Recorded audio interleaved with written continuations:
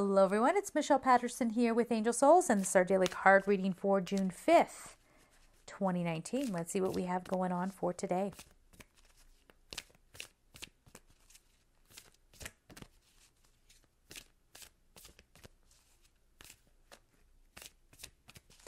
Okay, our card for today is Revelation. Whoa, okay, so this is nice. This is discovering who you are. Some big revelation about, I always thought, love has been a big theme. So I always thought love had to be like this. And then I see that it's not, that what I thought was love never was love. A revelation of who carries love for you.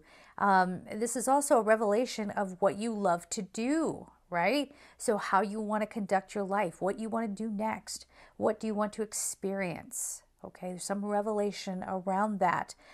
This could also be a huge spiritual revelation. Okay, a lot of times people will interpret that as, oh, the cosmos are going to open up and, God's voice is going to come booming down. I mean, I guess that could happen. It's not impossible, but that's not really what we're talking about here. This is a revelation of, I know what my spiritual path needs to be. I know, again, this whole idea of I know now how to carry forward. But we want to be careful with this as humans. We do tend to overthink things. We tend to overanalyze and then start forcing a conclusion, an outcome, what have you. This revelation, it feels very, very positive, unless you are somebody who is refusing to evolve. If you're somebody who's constantly struggling, if you are caught up in your ego consciousness, this might not be such a pleasant day for you. This could be a revelation of how people really feel, okay, about you, about your actions. And maybe for some of you, I'm feeling like this could be a day where you don't feel understood, and yet the revelation is still there.